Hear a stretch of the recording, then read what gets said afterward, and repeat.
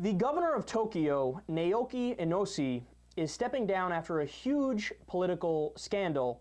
This guy was actually key in successfully getting the 2020 Olympics to be in Tokyo as well. So he played a major role in that. So what's this big scandal, that's making headlines? Well, he accepted a $500,000 donation from a hospital tycoon. That's it. That's it. I'm done. That's the whole scandal. Nothing else. Not like he accepted the money and then fucked 17 hookers on camera and then smoked crack with Rob Ford. None of that. Nope. Just accepted $500,000 from a hospital tycoon in a donation. And here's another great part of the story. What did he do in return for the money? Nothing. Nothing. Now, he has the capability, or I should say he had the capability as governor, to approve building projects for hospitals. So there was the potential that, he might have approved a wild hospital. Oh boy, did you really just put a hospital there? Oh, you wild man, you. He could have done that. He didn't do it. And that's it. That's the end of the entire scandal. That's it right there. He stepped down for that. Now, what would this scandal be called in the United States? Tuesday.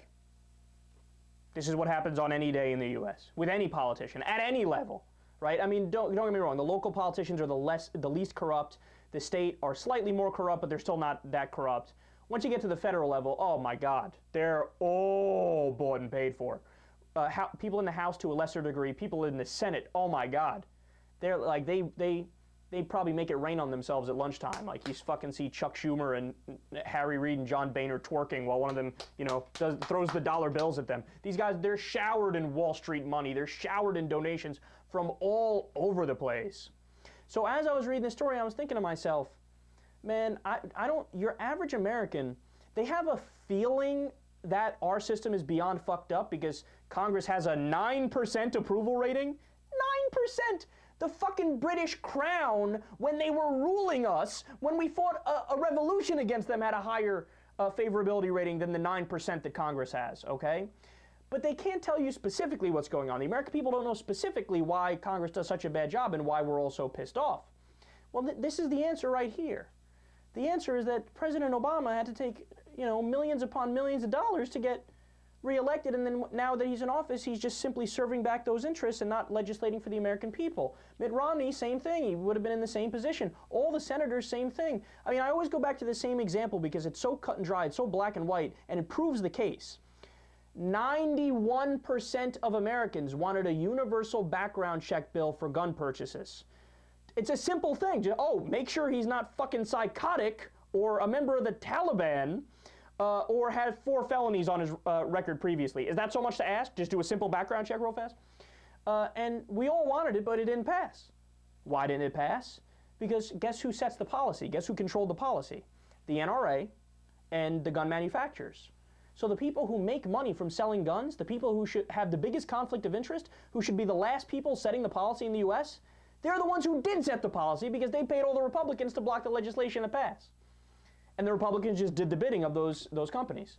That's how politics in the U.S. works. When you want to see why a bill passed and why another bill failed, just look at how much money each side of the debate got.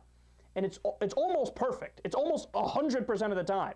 Maybe there's a fringe example here or there for some ridiculous outlier reason, but almost 100% of the time, that's what happens. So $500,000, I mean, it's amazing that in the U.S., so this guy could take $500,000, do nothing in return, and, it's a scandal and he's got to step down. In the U.S., we have politicians taking millions of dollars from ExxonMobil, giving it to their PACs, right, which they then use and keep. But then they vote on a corporate welfare check to give them $4 billion in subsidies every year. But they're one of the most profitable corporations in the world. Why do they need the subsidies? And then they say, oh, it's for research and development. We need to incentivize them to do research and development. Maybe being one of the most profitable corporations in the world is incentive enough. You don't need to give them $4 billion extra dollars. I want to use that excuse. I don't feel like waking up in the morning. Give me $1 billion so I can do it. I just need incentive. I just need incentive to do my own research and development for the show. No, but see, it's such bullshit. It's such in our face. The corruption is so much more brazen than even this case where the guy had to step down in Japan. That shows you how fucked up our political system is and how much we're not going to ever fix any problems until we get rid of the main problem, which is the cancer of our political system, the legal bribery that goes on. So how do you get rid of it? Well, I feel like I'm plugging this too much today, but it's a good cause and it's certainly necessary.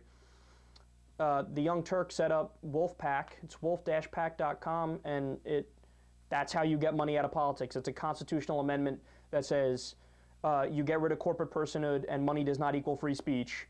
And it's time, man. We haven't passed a constitutional amendment in a long time. Our generation is sorely lacking on that front. Let's get this bad boy done, because after that gets taken care of, then we can actually seriously tackle the problems that we face.